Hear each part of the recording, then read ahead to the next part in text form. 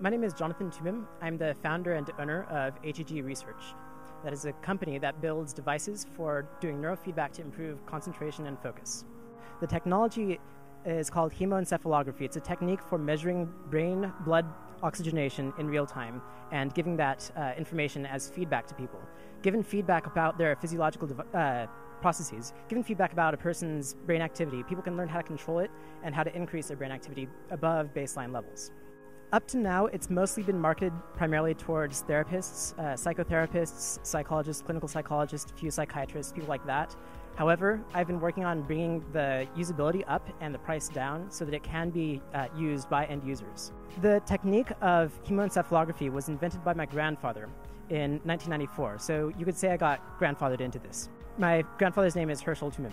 I studied neuroscience in college. I got a Bachelor of Arts degree from UC Berkeley in neurobiology.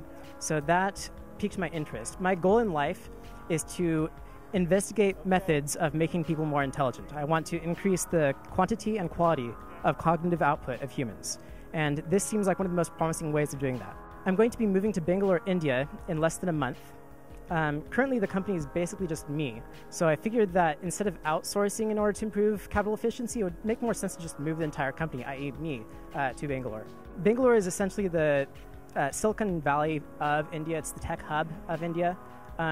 India speaks English much better than most other countries, and India's always fascinated me on a personal level, so it has some synergy on that level. I'm hoping to have a device that's about half the current cost, so about $500 in a year or so. And I'm hoping to keep bringing that price down.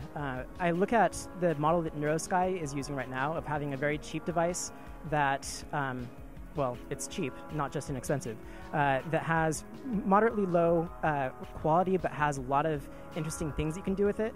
And I see that that has a lot of merit, but I also see that there's a lot of merit to building devices which are fairly expensive, but very, very powerful and robust. I want to go down both routes, and the second route is probably going to take more time, but I expect to have a device which I'm hoping to get through FDA approval and so forth, and get approved for a few different treatments within 5 years or so. But I don't know, I might be deluding myself about that. We'll see how hard it is. And it's going to be especially difficult for me because I am bootstrapping this whole thing. It's basically me. I did have some help a while ago. There was a guy named Tom Miller who is helping me with a lot of the electrical engineering, but his day job interfered, and so now it's pretty much just me. I have to do it all.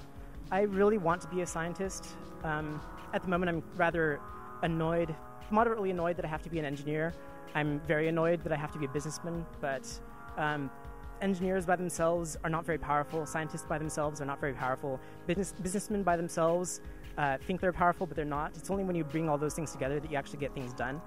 And to actually get the things that I need to, or want to get done, I have to do it a lot, or largely myself. So I do find that doing all these things myself and having the whole picture and all the control myself, it's daunting. It's a lot of work, but it's also extremely rewarding because I can look at everything that this company has produced and say, I did that. You can find my website at hegresearch.com, or you can try to email me at jtoomim@jtoomim.org. Those are both M's, not N's. My last name is quite tricky.